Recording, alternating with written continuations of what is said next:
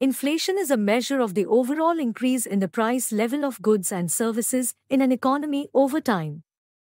It is usually measured by the Consumer Price Index, CPI, which tracks the average price of a basket of goods and services consumed by households.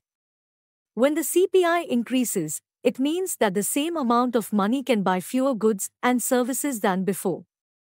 One of the primary effects of inflation on investment is a reduction in real returns.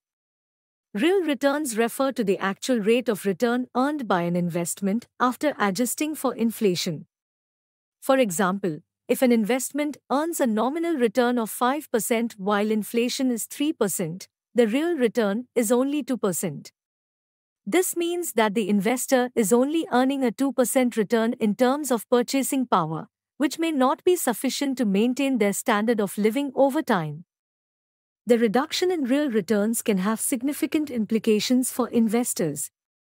For example, it may force investors to take on more risk to achieve their desired returns.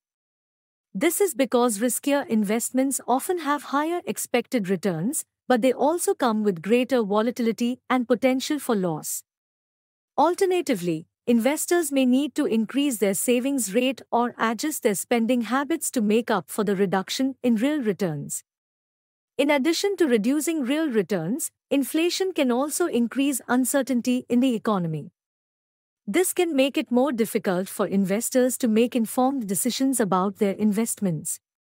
For example, investors may have difficulty predicting the effects of inflation on the economy and individual investments.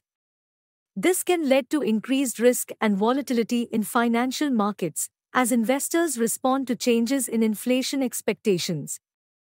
Another potential effect of inflation on investment is changes in interest rates. In response to inflation, central banks may raise interest rates to cool down the economy and reduce inflationary pressures.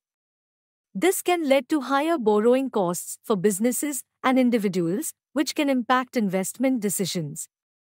For example, businesses may be less likely to invest in new projects or hire new employees if borrowing costs are high.